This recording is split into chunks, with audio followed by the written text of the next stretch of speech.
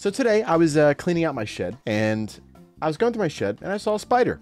And like any real man does, I jumped about 10 feet in the air. And keep in mind, I'm an exterminator. I kill insects for a living.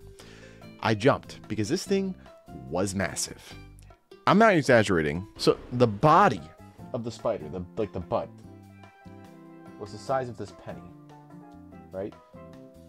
So like, what is that, ½ inch? Maybe bigger.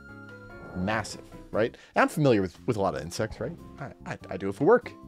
So I'm like, oh, my head looks like an orb weaver. Now, if you don't know what an orb weaver looks like, I'll show you. It's disgusting. So this is what an orb weaver looks like over here on the right here.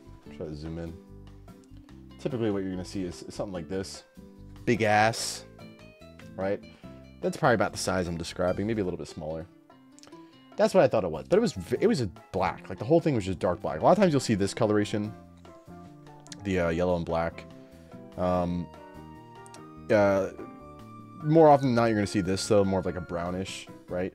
But yeah, this is about what it looked like. I was like, it looks like an orb weaver, but it's black. Interesting. So I get my handy dandy spray.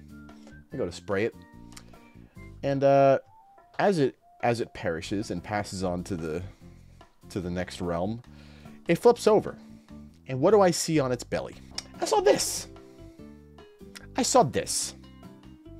It was about this size. This is what it looked like. Now, I've seen Black Widows before.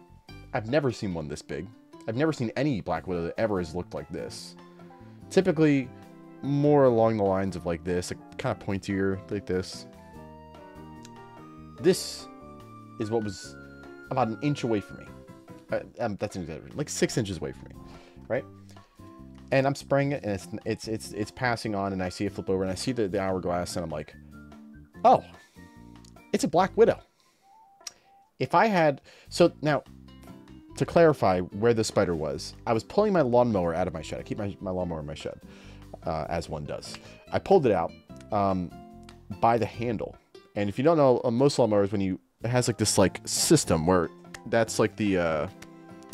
I don't know anything about it, but you push down like the handle, and then that's what makes it go, right? Throttle, I guess. I don't know.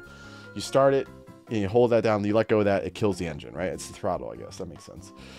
So I was holding on that part, and when I pushed it down, I guess the spider had been under. I saw a lot of spider webs on the bag part, right? So I'm like pulling it out, I grab the handle, and I see the spider come out, and it's huge. And it falls like no lie, this close to my foot. So it lands about 6 inches from my foot.